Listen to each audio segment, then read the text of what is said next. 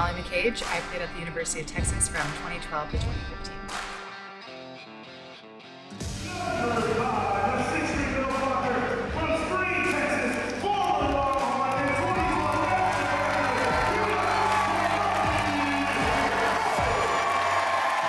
So cool to be back and competing with a whole new squad, and the smell of Gregory Gym is like bringing back so many memories.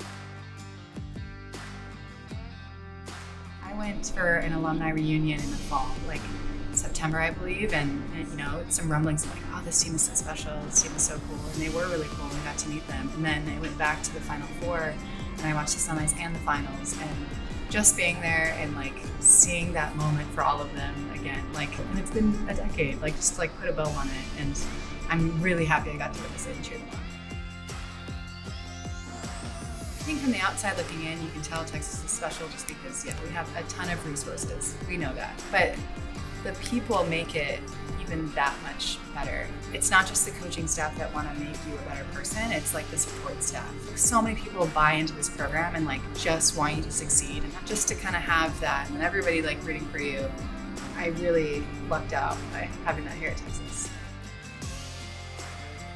Being from Texas, going to Texas, like I'm almost 30, and like having grown up in that pipeline, like I hope that there is that connection of like this girls playing club that can see that, you know, they can play at the next level in college at some place like Texas, and then they can go on and play overseas or in Athletes Unlimited, like, and extend their career and continue to grow the game.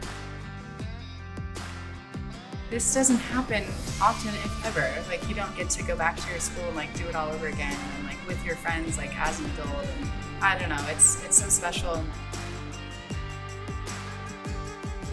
I think I chose very well, and I'm so happy.